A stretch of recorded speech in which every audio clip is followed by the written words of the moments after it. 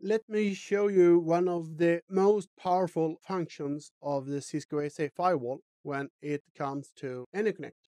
I'm talking about Dynamic Access Policies, DAP. DAP is really cool. With DAP, you can modify access on the fly depending on different parameters.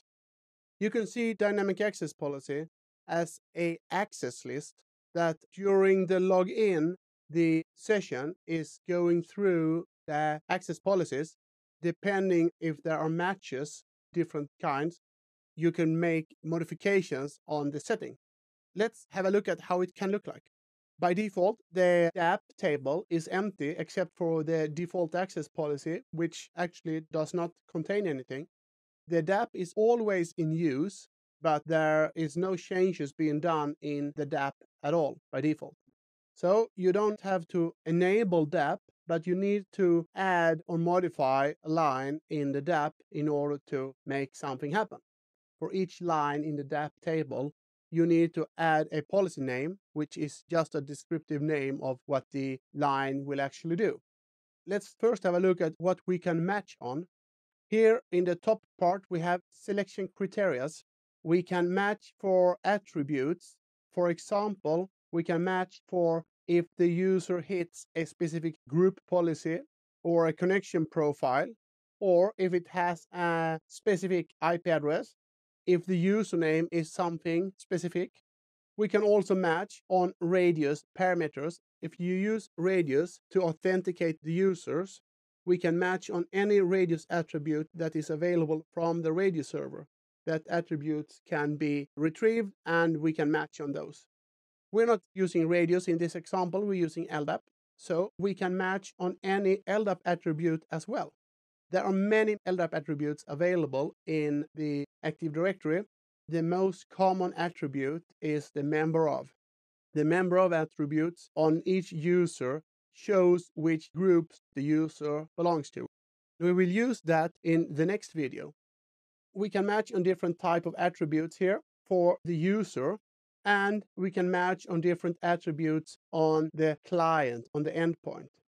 Most attributes here are not available unless you install something called host scan on the AnyConnect client. That's a specific module that needs to be added. And if you add that, you can check for different attributes on the client before allowing the user to connect. For example, you can check if the user is running a specific process on the machine. For example, see if they have the firewall up and running or not. You can check which operating system the client is using.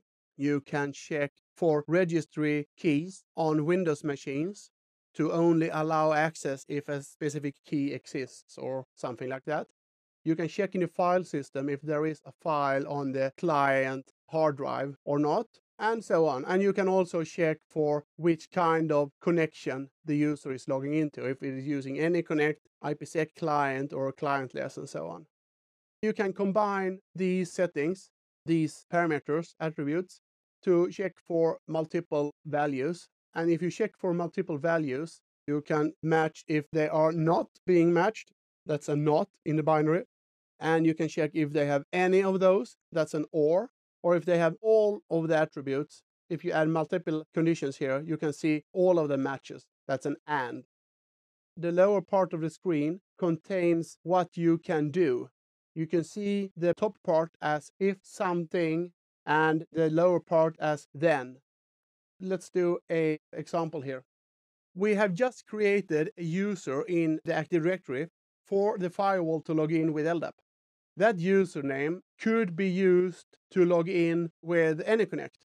If we want to protect that and prevent that from happening, we can say if the username equals ASA-firewall, we can add this as an attribute. If the username is ASA-firewall, then something, and we add the policy name here, block user ASA firewall.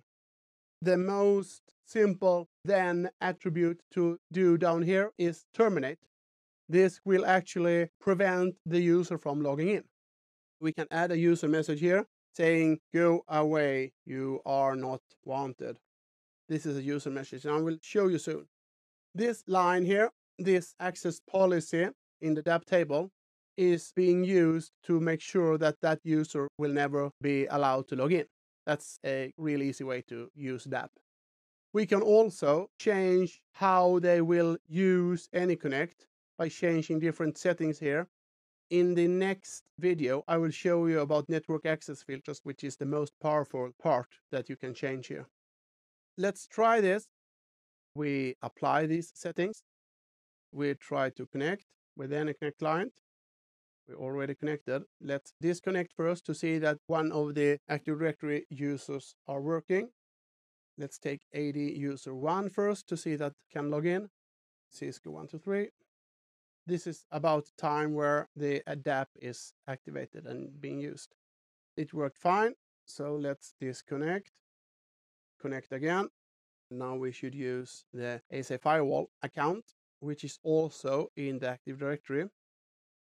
Say -firewall Cisco 123. Login denied because of the block. Go away, you're not wanted. Error message being shown for the user. So this login hits this line in the DAP. If username is ASA firewall, then terminate the session and send the user, go away, you're not wanted.